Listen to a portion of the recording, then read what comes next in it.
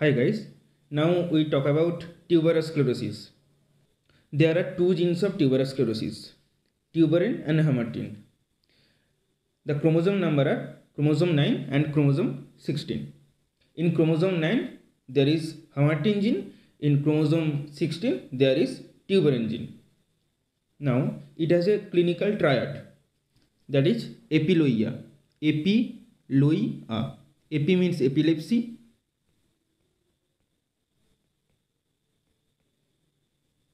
LOI means low IQ. A means adenoma sebaceum. First, we are going to discuss about some major dermatological clinical features. First, asleep macule. It is lens-shaped macule, just like this. It is lens-shaped macule. Here it is asleep macule. Now, adenoma sebaceum. It is also called facial angiofibroma. Facial angiofibroma. These are adenoma sebaceum. These small dots are adenoma sebaceum. These small dots. Now, shagreen patch. In lumbosacral region, there are shagreen patch.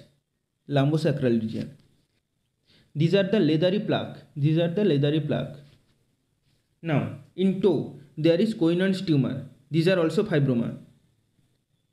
Cohen's tumor.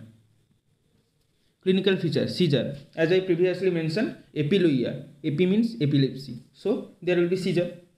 Tuberous sclerosis is associated with renal angiomyolipoma, cardiac rhabdomyosarcoma and retinal hematoma. Retinal hematoma, cardiac rhabdomyosarcoma and renal angiomyolipoma. Angiomyolipoma means accumulation of fat.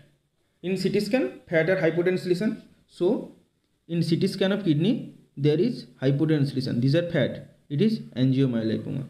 One more clinical feature of tuberous sclerosis.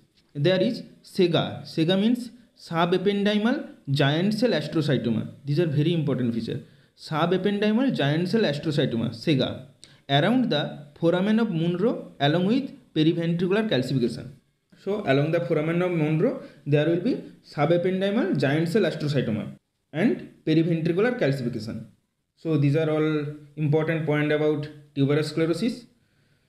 If you like this video, please like, comment, share and do subscribe. See you in next video. Tata.